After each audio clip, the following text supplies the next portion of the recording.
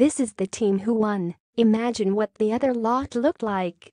Knees bruised and swollen, shins scraped and bloodied, veins bulging, blistered toes, wounds that required soothing with ice, and one player with a slipped disc. This remarkable picture is a brutal insight into modern elite rugby.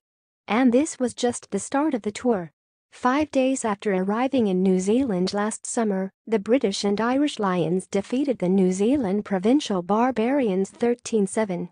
This powerful competition entry, titled after the battle, shows Alan Wynne-Jones, Ian Henderson, Ross Moriarty and Sam Warburton slumped in the dressing room after the final whistle.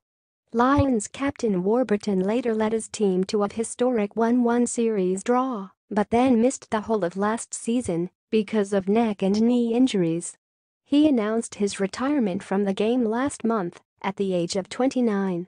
Unfortunately, after a long period of rest and rehabilitation, the decision to retire from rugby has been made with my health and well-being as a priority, he said at the time.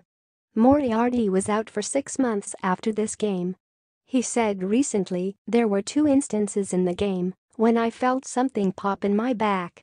I thought it was my hip cracking, but it was obviously my disc popping out of place." He missed the rest of the tour, having played on for the entire game. The incredible image was captured by photographer Dan Sheraton and was entered in the Press Photographers Association of Ireland Awards. Sheraton has covered 2 Lions tours with official access. This was the first game of the tour, and it shows how much the players put into every game. "They put everything on the line," he said on Monday.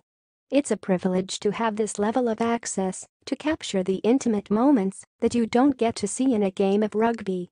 It's only possible with the cooperation and trust of the players and the personal relationships you try to build. The trick is to be invisible in the moment so they don't see the camera and behave naturally." Photograph by Dan Sheraton. Info. For more of Dan's work, go to www.pho.e.